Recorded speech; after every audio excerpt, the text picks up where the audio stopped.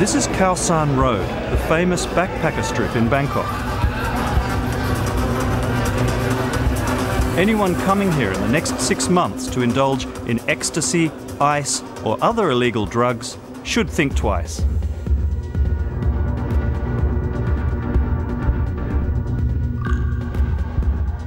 ก็ต้องขอขอบคุณพวกเราทุกคนนะครับขณะนี้จะเที่ยงคืนอยู่แล้วเราต้องมาอดตาหลับขับตานอนเพื่อที่จะสู้กับปัญหานี้ซึ่งเป็นปัญหาสำคัญปัญหา Although it's only just started, Thailand's police are prepped and ready for War on Drugs, the sequel. เดี๋ยวแยกย้ายไปเลยนะครับตามหน้าที่แต่คนที่มอบหมายไว้แล้วก็ขับรถ Tonight they're out collecting urine samples to test for drugs. Strangely, they target just one of the many nightclubs in this area, and they test only Thais. Anyone from overseas is left out. It all seems a bit stage-managed to me, a PR exercise designed to show the police as a friendly, benevolent force and skirt around their terrible reputation.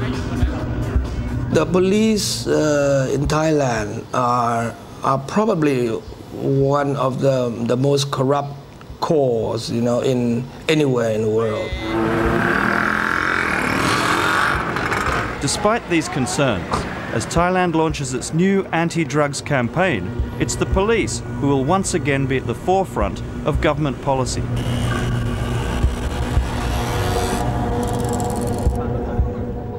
The last war, 5 years ago, was the real deal. In the first 15 days, over 500 people were killed. Death tallies were presented like sports results on TV bulletins, but the authorities ordered an end to that when the toll started rising too quickly for living room comfort. Many of the killings, many of murders, assassins have been carried by the policemen. Carried out by? Yeah, it's carried out by policemen as hired assassins.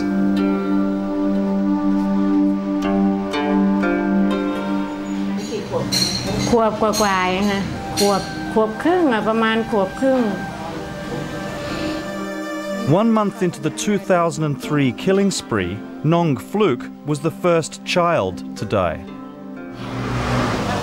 เขากำลังแบบเด็กกำลังโตถ้าเขาอยู่ก็รุ่นน้องภูอ่ะประมาณปีนี้ก็คงจะม.2 แล้วอ่ะเขาเป็นเด็กน่ารักด้วย Since his death, his grandmother talks to his spirit daily and is still fighting for justice. ยังบอกเดี๋ยวให้ยายสู้คดีละกูก็ให้ชนะนะยายจะตามไปอยู่ด้วยเขาพูดกันละเลี้ยงเขารักเขายิ่งกว่าลูกดีนะฉันเลี้ยงเขามา Nong Phluk's father was arrested in front of this market with 6,000 amphetamine pills in a police sting operation. His mother was waiting in the car. When she saw what happened, she took off. Witnesses say that police opened fire on the car as it drove away. Nong Phluk was asleep in the back and killed with 2 bullets to the chest. His mother managed to run into this market and hide under a table, but she was found, handcuffed and dragged away, never to be seen again. Nong Phluk's uncle says police admitted at the time that they accidentally killed the boy. But 5 years on, no one has been prosecuted. ที่ตายไปเนี่ยไม่สามารถที่จะเอาผิดกับตำรวจได้เลยตั้งแต่ที่มีจำนวนตายด้วยนโยบายสงครามยาเสพติดเป็นจำนวนถึง 2,500 กว่าศพนะฮะผมก็ยังไม่เห็นมีคดีไหนที่เอาความผิดกับตำรวจได้เลย The previous government set up a committee to investigate the thousands of killings in 2003. It ruled that over half of those killed had nothing to do with drugs. Few drug dealers, big major dealers and producers were killed. Kraisak Choonhavan was a member of the committee. The former senator, now opposition MP, ridicules the official version of events that says rival gangsters killed each other. Many of those who were killed were first-time users, small petty dealers, police informers, innocent people.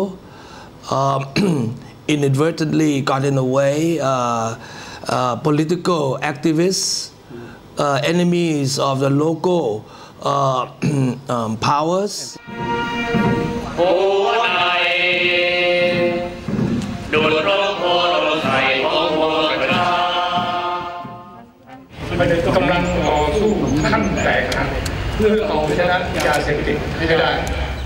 From the outset, the architect of the offensive was the policeman who became Prime Minister, Thaksin Shinawatra.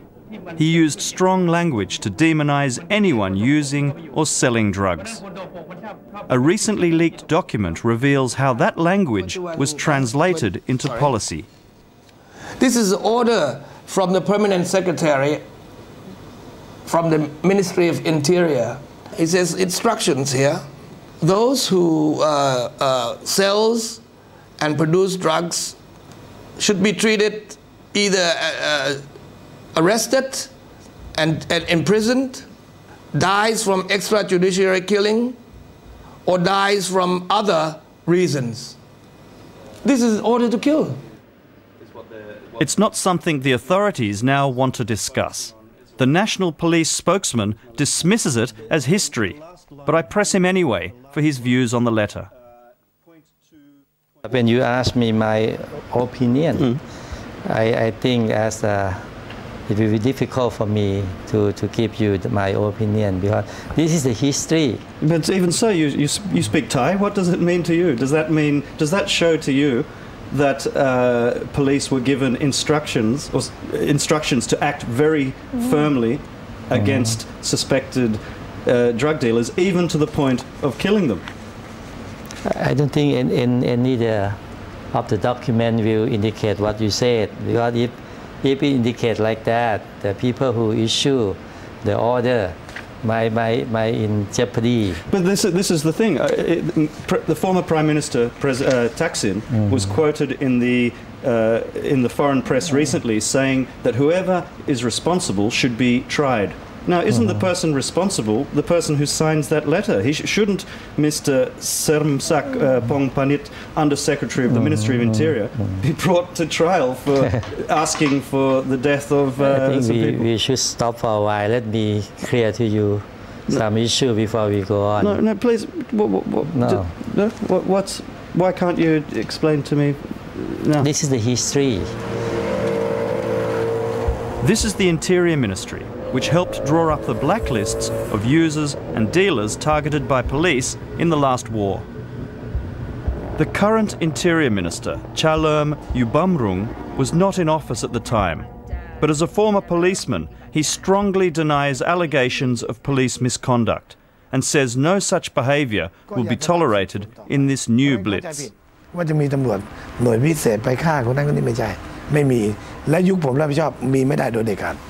Despite the leaked Interior Ministry letter, the new minister is holding to the official line that the deaths were almost entirely the result of gang warfare. ซึ่งคนร้ายมันฆ่ากันเองและที่สำคัญที่สุดเนี่ยเมื่อเราปราบปรามเข้มข้นเขาก็ระมัดระวังตัดตอนโดยเจ้าหน้าที่ฆ่าเองไม่มีแต่ความผิดพลาดในการปฏิบัติหน้าที่เป็นซัมเคสเนี่ยมันก็มีเหมือนกันผมไม่ได้ปฏิเสธ With a new drug war about to start on the streets of Thailand, many fear another bloodbath.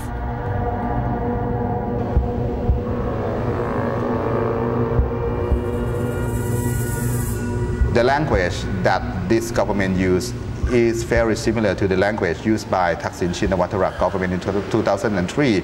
That is, this is a war, and we need to get rid of enemy of the nation at all costs. Enemy of the nation in this case mean all the drug traffickers, and blacklists are now being prepared again. According to Sunai Phasuk from Human Rights Watch, this new offensive could be even worse than the last. He says the Justice Minister has requested that blacklists include 3 generations of any suspect's family as well. 2003, because this time it is not just the suspects themselves who can be subject to arrest or much more worse thing that could happen to them, including extrajudicial killings, but also extended members of their families could also be subject to the same fate, and that is very, very disturbing. That more killings are on the way is almost inevitable. The Interior Minister in charge of the new crackdown is not known for mincing his words. He's already given this chilling warning. ผมบอกว่าการปราบปรามยาเสพติดผมพูดในสภาเมื่อไม่นานมานี้แถลงนโยบายผมบอกถ้าใครไม่อยากตายเนี่ยอย่าเดินมาถนนสายนี้ This new war on drugs that is about to start, are we to expect bodies lying in the streets like the last time, thousands of dead again? How many people do you think this time will be eliminated? I don't think so. I don't think so. So are you expecting this time to catch more of the big time dealers because they seemed to get away last time? We always look to the major criminal group, international syndicate. I think that as a police officer, we have to do that. But at the same time, we also have to catch the small time, the pusher on the street. After the military-led coup against Prime Minister Thaksin, there were hopes that justice might be served for the victims of the first drug war.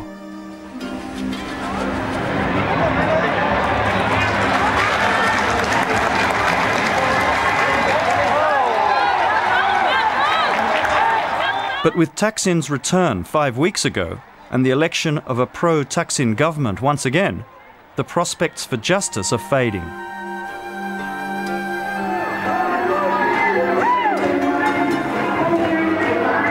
In the case of Nong Fluk, police say they now have new evidence which proves a mysterious man on a motorbike did the shooting. It's a revelation the Interior Minister has clearly accepted as fact. หัวกระสุนที่อยู่ที่ตัวน้องฟุกเป็นคนละชนิดกับอาวุธปืนที่ตำรวจถูกจับและเป็นพยานหลักฐานมันเป็นพยานหลักฐานทางวิทยาศาสตร์ And he doesn't put much stock in eyewitness accounts that police took Nong Fluk's mother away.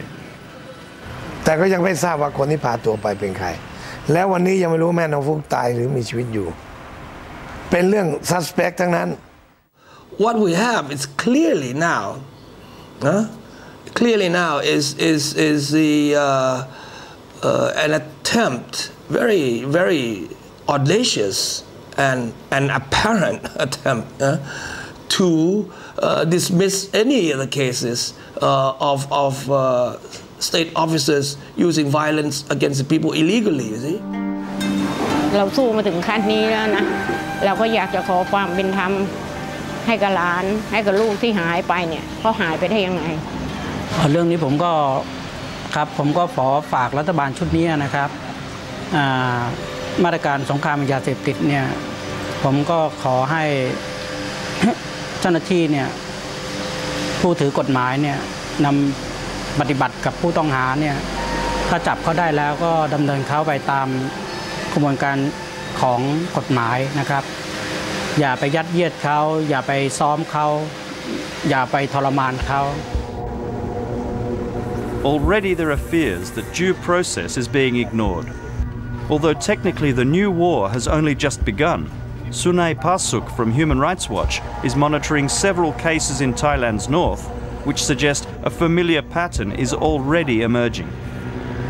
Heavily armed officials, government officials in plain clothes were hunting down 2 men traveling on motorcycle who ended up dead with guns in their hand, but there was no proof that they were trying to shoot the police. They were trying to resist the arrest attempt, but they ended up dead. And this footage was shown on TV during midday news and then evening news. This is a very disturbing reminiscence of 2003. Violent and powerful leaders sometimes cannot be persecuted in their own country, where they can exercise so much power that the judiciary system, the process of law, justice does not exist, like it does not exist in Thailand right now.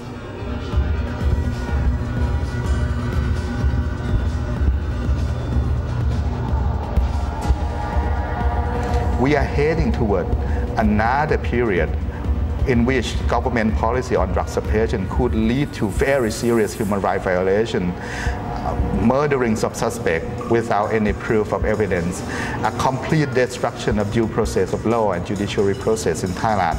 This is another world completely different from travel brochure in fighting foreigners to come to Thailand. It is not a land of smile. It is a murderous country.